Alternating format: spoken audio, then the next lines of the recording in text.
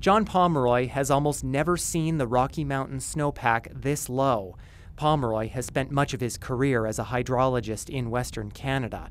He says this year's early heat is melting the little snow there is 6 weeks ahead of normal, and that's impacting prairie waterways. The stream flows are rising right now and look like they could easily peak in May rather than the normal peak, which is in late June to even into July. Alberta and Saskatchewan rely on that water from melting snow in the Rockies to replenish lakes and rivers in the summer. So a lack of water means little relief for those who depend on it for their drinking water supply and irrigation. Low snowpack also means less moisture in the ground to prevent forest fires. As a result, the fire severity index for May and June on the prairies is forecast in the high to extreme rating, something that worries this forest fire researcher.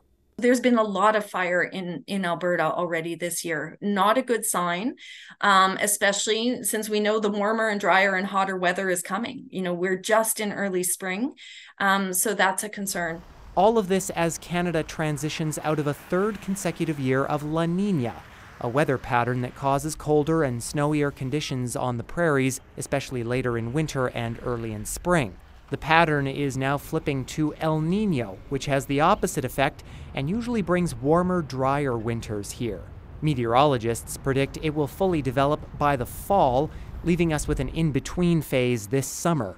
And that's already made long-term forecasting a challenge. With April, we kind of had a little bit of a hangover from La Niña. There's still some colder air sitting off the coast of British Columbia. The water temperatures were still really cold, but all of a sudden somebody switched a switch on and we went almost immediately into hot, dry weather.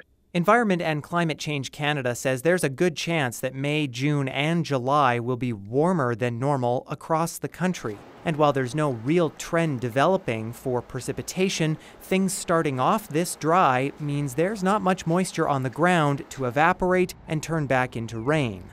The experts we spoke to say this lack of snowpack and the severity of forest fires is a sign of climate change, and forecasters are concerned climate change could make the upcoming El Niño event even more pronounced, leaving little hope for cooler temperatures and more moisture. Ethan Williams, CBC News, Regina.